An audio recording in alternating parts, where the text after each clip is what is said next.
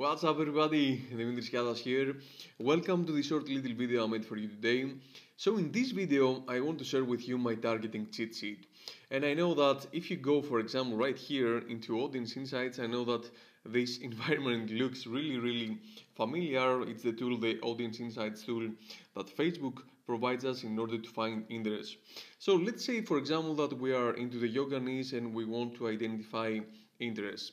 So the first thing that I'm doing, I'm coming right here, I'm tapping in yoga, coming in right here, I'm in United States, and I will come in here into page likes, or first I will see in the demographics that most of my audience are women, 75%, and I see here that 25-34 is the biggest one, and 35-44, 45-54, so that's a really good interest. So if I go right here into page likes, I want to identify and go with Affinity. I want to identify interest, for example, Lululemon Athletica. I know that this is a yoga brand.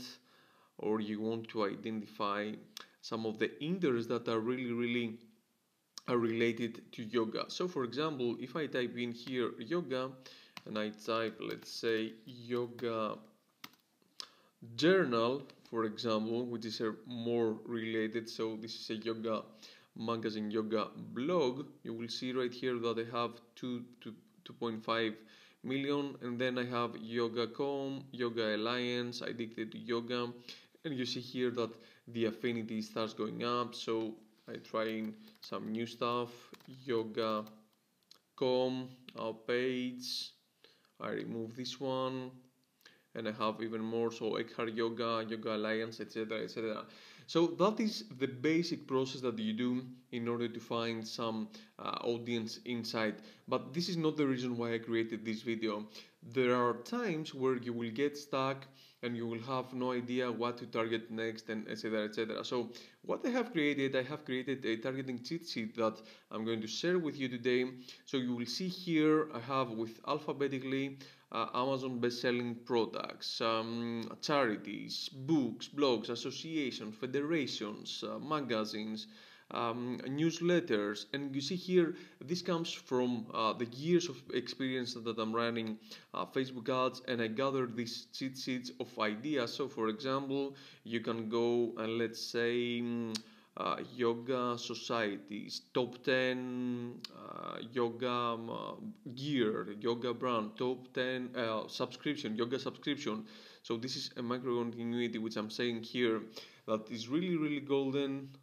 Writers, public figures. So if you get stuck, you can come in here to the targeting cheat sheet and you can say that, okay, I want to find yoga communities, for example, and you can come right here, yoga communities, and you can get in here, and by researching you can back into audience, you can come back into audience insights, and you may find specific communities, yoga community, so it might have a specific name, the vision, yoga farm Costa Rica, yoga journal.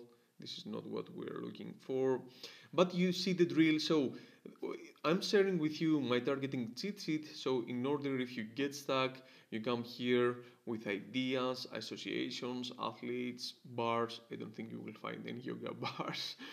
Yoga blogs. So yoga blogs, for example, yoga blogs or yoga YouTube channels.